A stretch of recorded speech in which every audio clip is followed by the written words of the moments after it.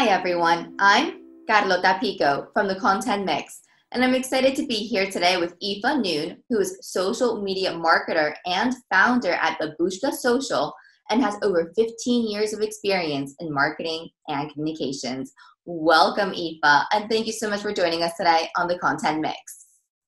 I'm delighted to be here, Carlotta. Thank you for having me. Me too. I can't wait to hear more about Babushka Social. Okay. Aoife, could you tell me a little bit about your background and what led you to where you are today? Sure. So as you mentioned in the intro, I've got over 15 years experience in marketing communications. So I actually started out in general marketing, which is a bit more of an unusual route into social. And then over the last 5 years, I have specialized in social media. And that's really where I found my niche. I think it's really the shining star amongst all the other marketing channels that there are out there. After having worked within corporate environments for pretty much all my career, I've now started up my own social media consultancy and training company. Okay, excellent. And is that Babushka Social? Yes, so that's Babushka Social. I feel like I should explain the name. Yes, please.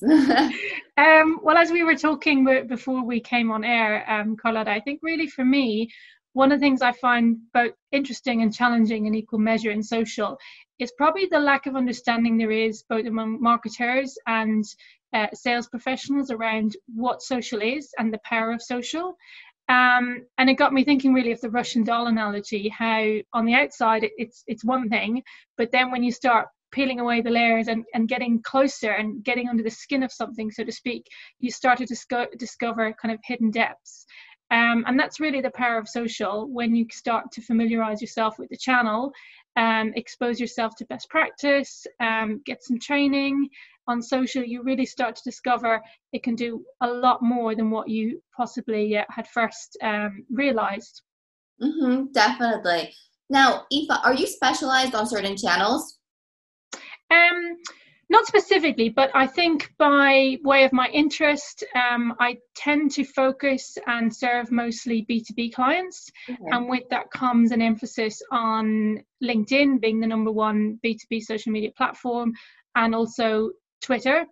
And as I've just alluded to, I have a big passion really for training and learning. I strongly believe every day is a school day, and that's one of the reasons I'm in social media, because it's constantly changing, and I love to share that knowledge with other people, because, you know, as they say, knowledge is power, and that's really what gives people the tools and the confidence to be able to achieve more with their own marketing efforts. Definitely. Okay, so I am going to focus obviously on social media throughout this interview because that's your area of expertise. And also, since you're the founder of a social media company, well, I think it's appropriate to go down that route. So what do you think separates good social media marketing from great social media marketing? I would say a couple of things. I think one is to really know your audience. And again, it probably sounds simpler than what it is to actually achieve. Mm-hmm. And I think to deliver the content that meets your audience needs and is driven by the audience, rather than being primarily driven by the business goals or the corporate agenda. That's not to say that they're not important. Of course they are. But I think if you really follow your audience needs and deliver on those needs, then you're going to achieve your business goals. And that comes back to my earlier point about education and understanding around how social works. I think the second thing would be is to probably show some personality. And that is particularly, I think, an important point in B2B, where there tends to be a reticence to do so, whether it's because the brand themselves doesn't have a particular tone of voice, or the tone of voice is quite staid and vanilla. And also where you need to consider the difference between the content you put out in the name of your brand versus the content that is put out in the name of your employees. But ultimately, they're promoting your brand and your business. And I think certainly since COVID, we've seen more humanization and personalization of B2B content and B2B platforms such as LinkedIn. Mostly a good thing. In part, I would say there's people that probably take that a wee bit too far, because at the end of the day, it's still a B2B platform. But I think that humanization is a really positive aspect. And also where you even consider using entertainment as a communication option as well. I think that has its place in B2B, obviously used appropriately, but I would say it's absolutely worth considering. Okay, what about copying social copies across all the different social channels? Do you think that's an appropriate way of working social channels? So it's like one size fit all. So for example, what I post in LinkedIn, should I also post that on Instagram and also post that across other channels? Or should I tweak my messages according to the different audiences? You should absolutely tweak to the audience, because I think, again, maybe it's a poorly understood fact, or something that in the heat of the moment, in the rush to get content out, it's not considered enough. But I always say to people go to those platforms for different reasons. Mm-hmm. The profile of the audiences that are on those platforms is also different. So you need to reflect that in your content, both in terms of what you're putting out by way of what content, and also how you're putting it out in terms of how it's written, and also the format, to the sort of creative that you use. And if you take the time to do that, which isn't always easy, because I've been in the end of it, where you're working against so many deadlines and conflicting priorities. It is a difficult thing to do, but I think where you do spend the time and make the effort to do that, you will see it bear fruit in the results. Okay, Aoife, how do you think networking has changed from pre-COVID-19 times to post-COVID-19 times? That's a really good question. I think, we're still working our way through it, because I think if we reflect on where we started with this crisis, I know I'm thinking about the conversations I have with colleagues. At the start, we all thought we'd be back, in an office environment a few months later, drinking Pimm's or, glasses of Prosecco on a sun terrace. And it hasn't worked out that way. So I think really I'll draw out some positives, because I think it's important to bring out positives in these situations. I think it is kind of forced, in inverted commas, people to network online, where particularly in sales roles, they would have been used to doing that networking face-to-face, going out and meeting prospects and clients. And I think with that, there has been a tremendous spike and increase in the number of webinars available. I mean, if you wanted to, you could probably spend every hour of your working day attending webinars. And I think, if you choose the right webinars, that's a really valuable way to spend your time, to kind of improve your knowledge.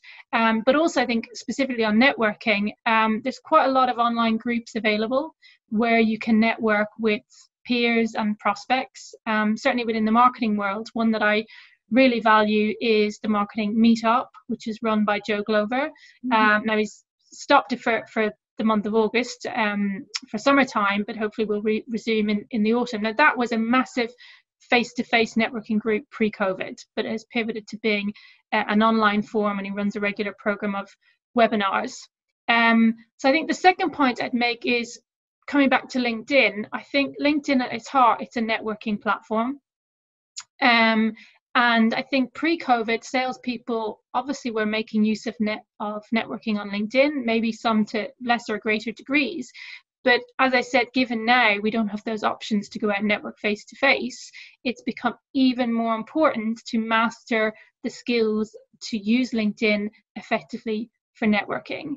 And to really, I suppose, add value in the way that you do that, as opposed to approaching LinkedIn with a kind of a sales first mindset. It's really, I was at a conference earlier in the summer, B2B conference, and they were talking about how it was really, in many ways, is trying to teach sales professionals to adopt a marketing mindset.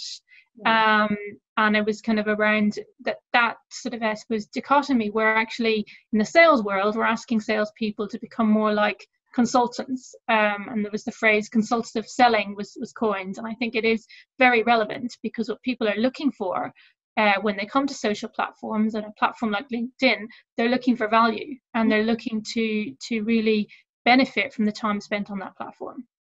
I completely agree with what you were saying. I mean, I'm in Madrid right now, and at the moment we're not on lockdown, but we were on lockdown for several months.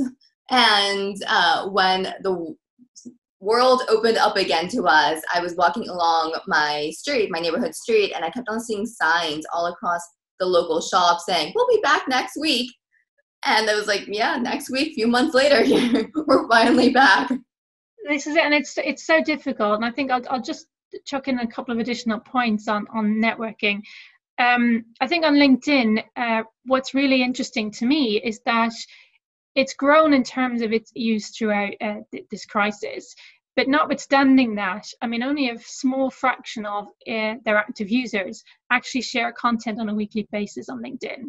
So LinkedIn has 310 million monthly active users, but apparently only 3 million are sharing content on a weekly basis. So I think that gives you, if you're looking or watching this, listening to this podcast, as a marketer or as a sales professional, it shows you the huge opportunity there is there to do more on LinkedIn and to really take advantage of the situation whereby you have been effectively forced to route your outreach efforts towards digital channels. I think the second point I'd make is more orientated towards smaller businesses. As you were saying, when you walk out in the high street and you see businesses that are saying, hey, we'll be back soon or temporarily closed.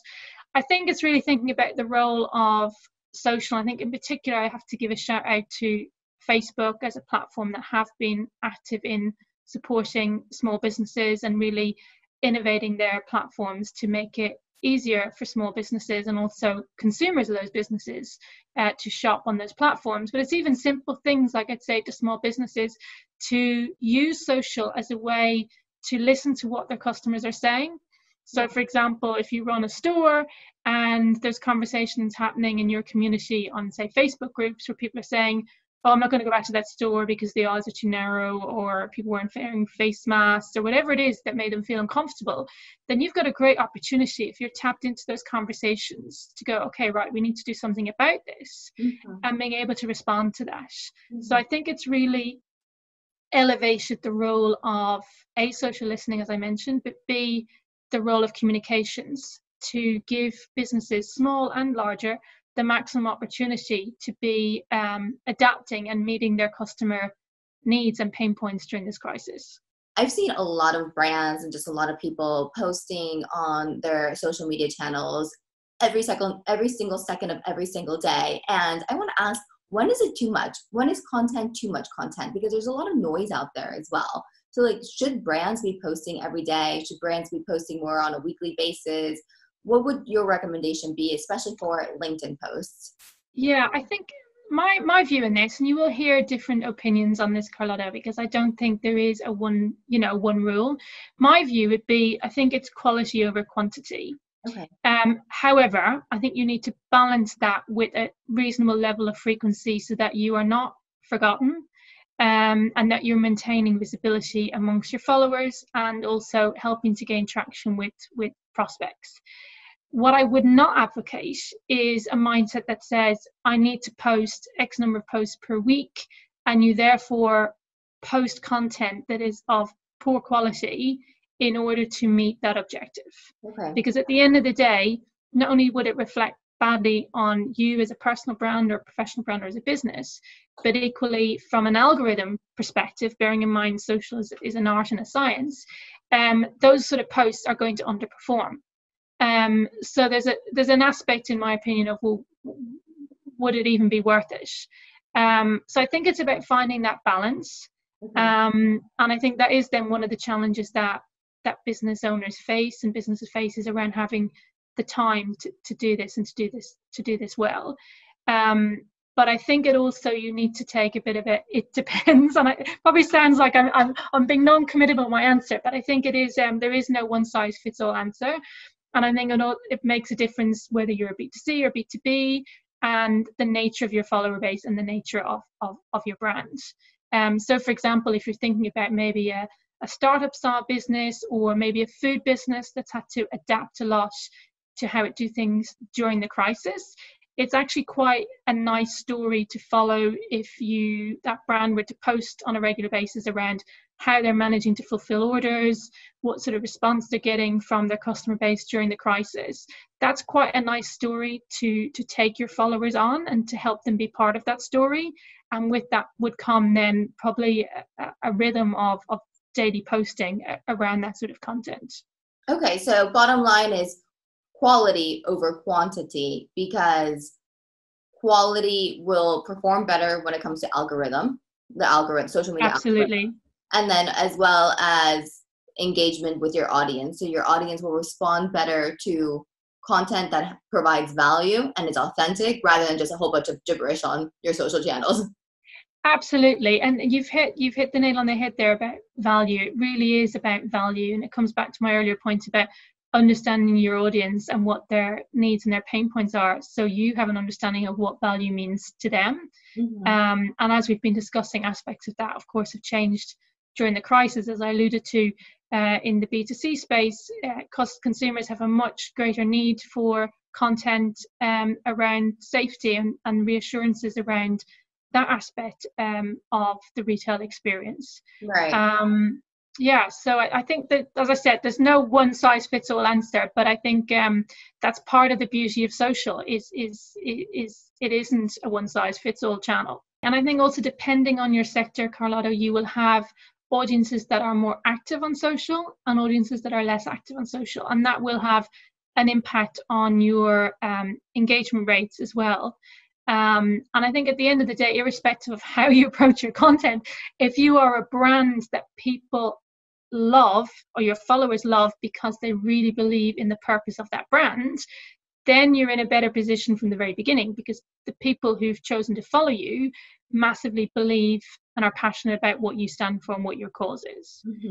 So compare that to, say, maybe a slightly other extreme, if you work for maybe a financial services organization where your audience might have a slight mindset that says, you know, you're charging me too high fees, or you're not there to help me out when I'm really stuck financially. I'm not saying all financial services brands have that, but they might have a bit of more of a challenging situation in respect of having that positivity and that really kind of support from their follower base compared to maybe some other brands.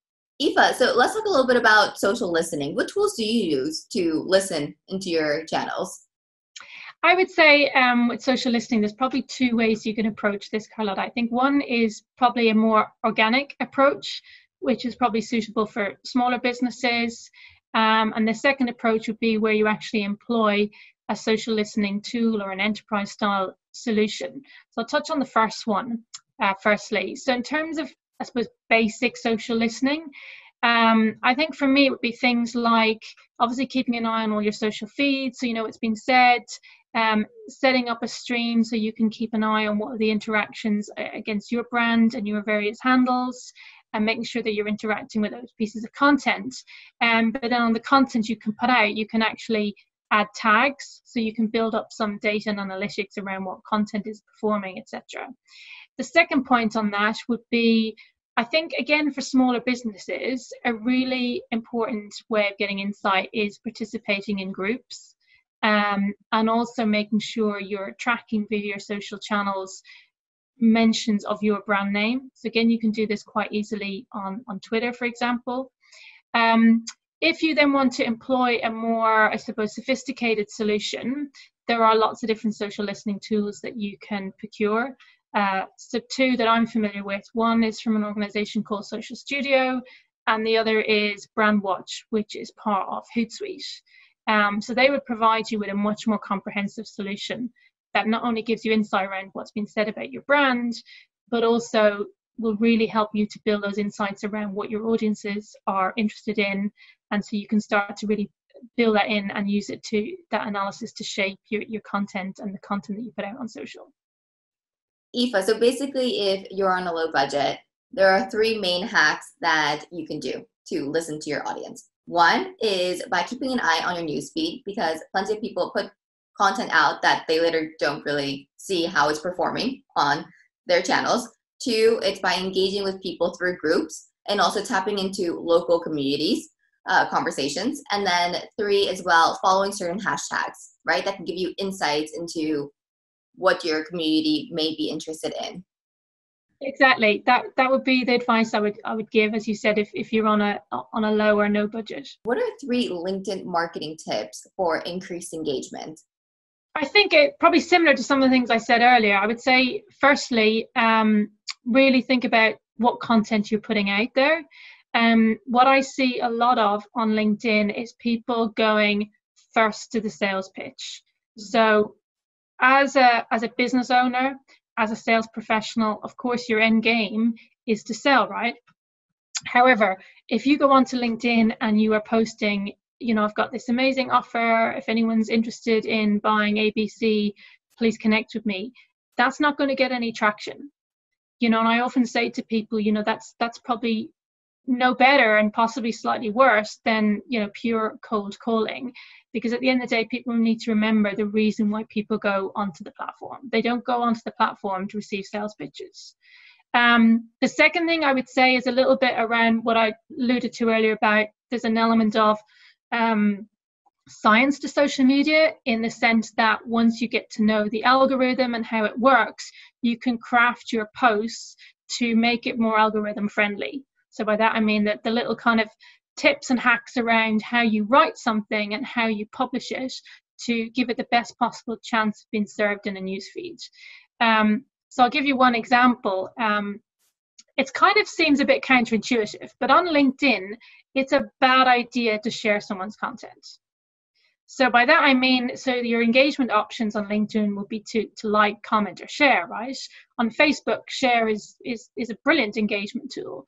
But ironically, on LinkedIn, from an algorithm perspective, it completely bombs. So if you want to give someone's post the maximum opportunity of being seen and really give them a leg up, so to speak, your best thing to do is to like the post and comment on it, and give a well opinionated, well crafted comment.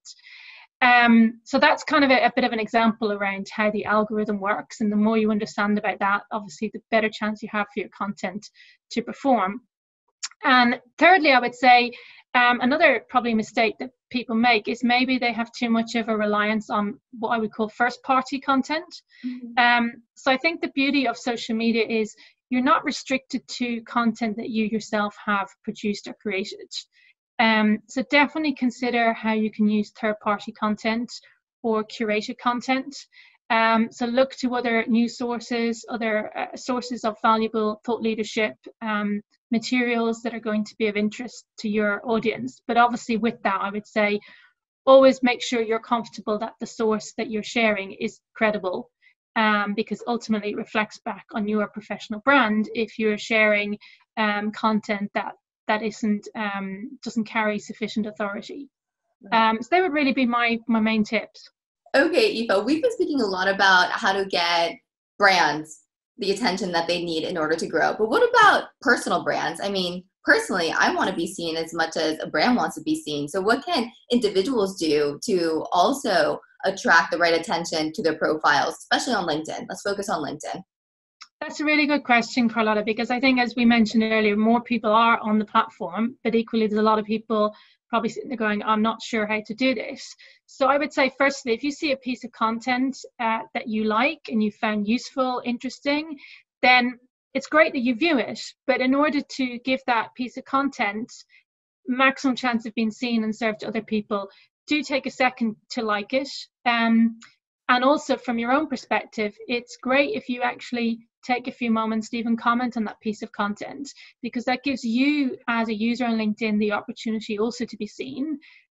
Because when you do take the time to leave a well-crafted comment on someone else's post that demonstrates your expertise in the field that you want to be known for, well, then that is going to help drive views to your profile, which again can help build your network in terms of people reaching out to you proactively, wanting to connect with you. So there's definitely a win-win there by participating and being active in how you engage on LinkedIn. Okay, excellent. So basically, moral of the story, comment on posts, and that will also drive traffic to your personal profile. Absolutely. Okay, excellent. I'll keep that in mind for my LinkedIn activity. Okay, Aoife, I do want to talk a little bit about how you would respond to the haters of this world. How would you advise brands and people to respond to comments, negative comments on their social media accounts? What should a brand do? Do you have any like practical examples of what you've seen done already? So it's an example from the UK. So apologies to our international audience who may not get this as easily. And it was an example surrounding a brand called Yorkshire Tea. Now, for those not in the UK, tea is a big thing in the UK, and Yorkshire Tea is one of the biggest tea brands. And it started off with quite an innocent tweet from the Chancellor, so member of parliament, who had tweeted a photo with a big bag of Yorkshire tea saying he was making a brew for the team. So he thought he was just putting out there a very innocent tweet showing that he was a team player making cups of tea for his team. Little did he know it was going to turn into a Twitter storm. And it basically turned into this Twitter storm because people have got high emotions around politics, particularly during the COVID crisis. And it led to a massive Twitter conversation around people's disgruntlement around certain government policies. And Yorkshire tea, because it was featured in the photo but not tagged in the post, got brought into the conversation. So as a brand, they were in a very tricky position because unwittingly they had been brought into a Twitter storm, which was very negative and very emotive in terms of how people were playing out those conversations on Twitter. And I'm calling this out because I think it really shows how a brand can respond to this situation in a very clever way and also be true to their brand. So basically Yorkshire Tea, they replied very nicely saying, you know, we this was not brand promotion on our behalf. You know, we're really happy to see the Chancellor consuming our tea, but we were not part of this. When that didn't dumb down the Twitter storm, they actually ended up replying to, there was one particular tweeter who got very, very irate. And after being nice and calm and polite and all the rest of it, I thought it was so funny that the community manager replied in the end with a tweet that said, addressed the tweeter, who was called Sue, and said, "Sue, you're shouting at tea." And I was trying to make the person realize how out of proportion their behavior was because they were having this political rant at a tea brand. And I think also what I loved about this story was so many people on Twitter backed up the brand, and they were saying to these people who were going crazy, you know, calm down, you know, this is a tea brand, what are you doing? Right. So I found that an incredible story, and I think it, you know, from a brand mentions perspective, I think their brand mentions spiked to something like 175,000 on Twitter. So for anyone who's interested to actually see what the creatives and what the responses look like, it's featured on my LinkedIn profile under my previous activity. But I just thought that was a wonderful example of a brand dealing with a PR crisis. Yeah, no, definitely. I agree. Thank you for bringing that to our attention. It's a great story and a great example. Okay, and now moving into one of our last questions of today's interview.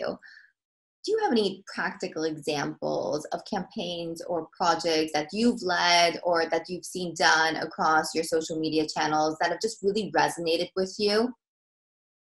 Sure. Yes, I suppose one example I wanted to highlight is, and again, it just brings to life some of the points we discussed earlier, was when I was working with a client who were putting out regular video content on their social channels in the B2C financial services space. And a lot of time went in from the client's perspective in producing these videos, a lot of thought in terms of the content. But the problem they came to was the videos, it was felt they weren't performing as well on social as what they would have expected. Mm-hmm. And that was despite investment in paid social. And what I found when I looked at what they had been doing was a couple of things. I think one was the videos were not subtitled. And I think we all know now that is a must-have, partly because on certain social platforms, videos will play as automatically muted. And also depending where people are, they're not in a position to have sound on. So subtitles are a must-have. Secondly, what I found was a lot of the videos were quite long.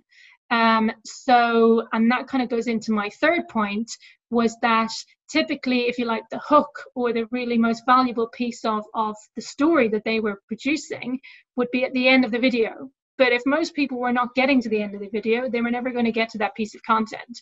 So it was really that sharing that best practice around how do you front load the hook of your story.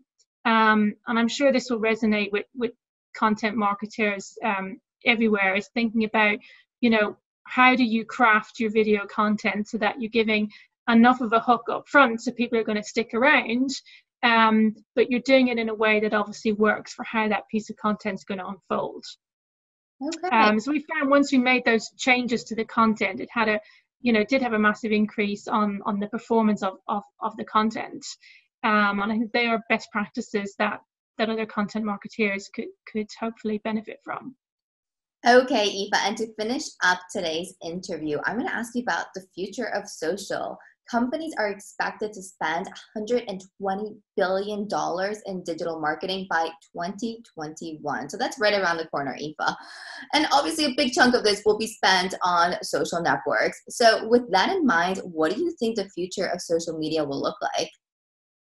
That's a really interesting question, and I think anyone trying to predict the future now, it's immensely difficult because nobody could have anticipated how this year was going to unfold. But what I can say is, I think the increases we've seen in spend on social media, I definitely think they're here to stay. So to put that into some context for you, according to the CMO survey published in June, social media spend on paid social reached an all-time high of 23% of total marketing budgets, compared to previously it was running at about 13%.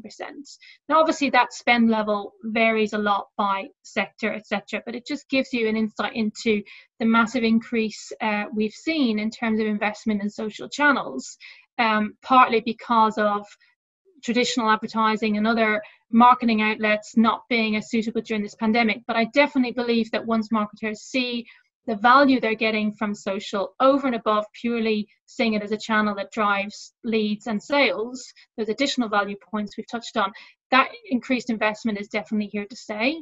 I think combined with that, it's been driven by the fact that we are seeing people spending more time on social platforms. The choice of social platforms we've got has grown. I'm not going to start talking about TikTok, but obviously that's not on everyone's lips. So I think those two dynamics together has really cemented the place of social in terms of being a very, very important channel for marketers. I think I'd also like to touch on the role of individuals and of employees in social as well, because I think we all know about the demise of organic social. But I think also with this pandemic, what we've seen is the huge importance of that human-to-human connectivity and really humanization of brands. And I think, in my view, one of the most powerful ways in which brands can do that is by really enabling their employees to be the voice of the brand on social, and to be able to share messages, content, etc., that helps them promote their brand, but they're doing it in the voice of the employee. And one of the other reasons I say that is so important and powerful is that we know when it comes to trust people more than they do faceless corporate brands. That kind of seems just intuitive to us, but it's certainly backed up by the data, saying, I think it's the Edelman Trust Barometer COVID report from 2020 has actually said that people trust industry experts and people like themselves much more so, to the tune of 60% and 59% respectively. So it goes without saying that brands should really be enabling and training their employees to be more present on social. Okay. I would add, from my personal experience, I look at social more as an event. Like when I go to an event, I go to several different booths, right? I go to one booth to get information about XYZ sector, XYZ brand. I go to a different booth to meet XYZ type of personality, type of person. Then I go to a networking event in the afternoon to socialize and make new friends. So like social for me is kind of like an event. You can go to different channels and pick up different information, make new friends, network with different types of people, also learn from the influencers and stuff like that. It's not just a sales tool. It is much more of a community, right? You're talking to a community, and from that community, you can gain valuable insights, you can make new friends, you can make new connections. There's just so much to social. Absolutely. I think that's really a really good analogy. And I think, I think it's a really exciting time. So, watch this space, as we like to say. Definitely. Well, Aoife, thank you so much for joining us on the Content Mix. It was awesome to meet you and to pick your brain on social and what the social media entails for the future. Thank you so much, Carlotta, for having me. It was a pleasure to be here. The pleasure has been mine. And to everybody listening in today, thank you for joining us on the Content Mix. For more perspectives on the content marketing industry in Europe, check out the Content Mix. We'll be releasing interviews just like this one every week, so keep on tuning in. Thanks again. Have a fabulous day and see you next time. Bye.